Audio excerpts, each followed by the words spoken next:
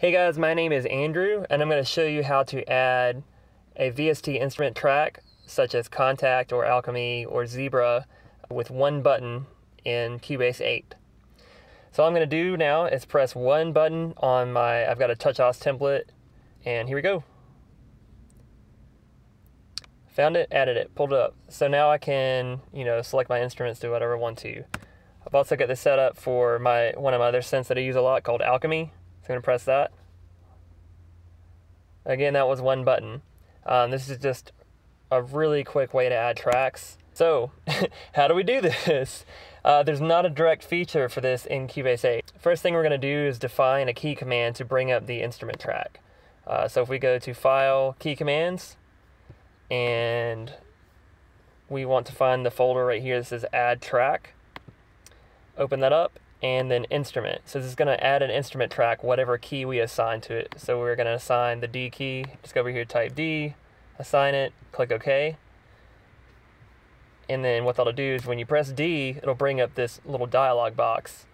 And in here you can select all your different VSTs. The problem is that when I'm here, there's no way to get through this dialog box with just the keyboard. If I tab, you see it just cycles back between these buttons right here, and there's no way to select this drop-down menu without using the mouse. So here's the next part of that. How in the world do we get to Kontakt 5 or Alchemy, whatever synth you're using? The way we do that is we have to do a script. So we're going to move over to Auto Mouse Click, which is a free program you can download, and it will get the coordinates of any mouse point on the screen. So the first thing we're going to do is get the mouse cursor position. So we want to record a shortcut. I'm going to use the letter F. So I just press F right there. And then I'll go back to Cubase 8. And I'm going to bring up my dialog box. And I want to get the coordinates of this little drop down area right here. So I'm going to press the F key. And then if you move back over to Auto Mouse Click, right here you'll notice that now it's got coordinates 951 and say roughly 368 in a notepad file or whatever you want. And we'll say 368. Okay, and then we can close Auto Mouse Click now. We don't need that anymore. And then the second thing we're going to do is open up Better Touch Tool. This is also a free program you can download, and what we're going to do is go over here, and you would define your program first. You click this little plus button. It brings up a list of programs. Find Cubase, click open. That'll add it to the list right here.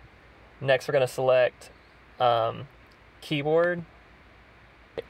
So what we're going to do after we've clicked keyboard is we're going to define a keyboard shortcut to left click on the mouse for us. So if we'll click right here, we're going to put add new shortcut, and then we're going to come over here. We can just say Option Shift Z. And then we'll come over here under Trigger Predefined Action, and then Mouse Click Options, we'll click that, and then we will hit the left click. So now when I hit Option Shift Z, it's going to left click for me, and that's only going to be active while I'm in Cubase 8. I'm going to delete that one because I've already defined mine as Option Shift M up here. I'm sorry, Option Shift K. I lied. Alright, Option Shift K. Okay, so now that's done. We will close Better Touch Tool, because otherwise it won't work, I don't think. And now we're going to move over to Osculator. This program's not too expensive, it's 20 bucks, and it takes OSC messages from your TouchOS template and converts them to MIDI, or you can do keyboard commands, different things.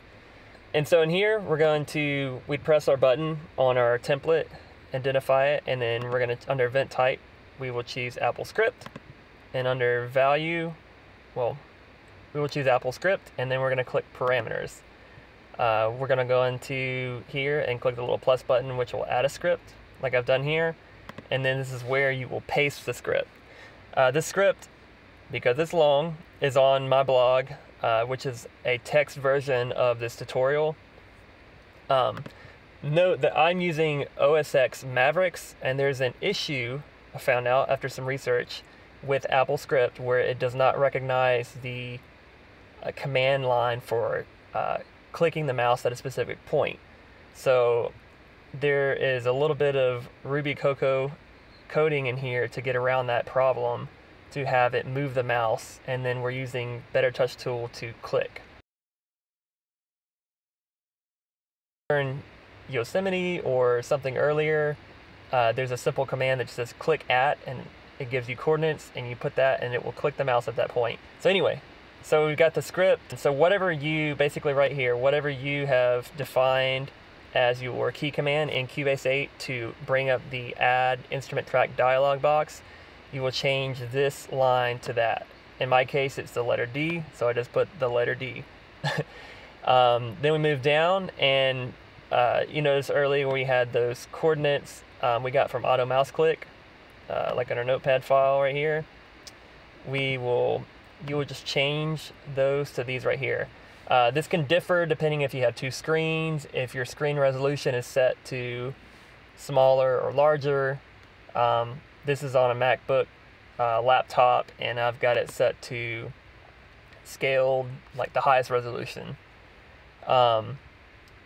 Anyway, so that's the coordinates, and then we're going to scroll down to the bottom, and then whatever you had set up to left click in Better Touch tool, that's what you would enter here.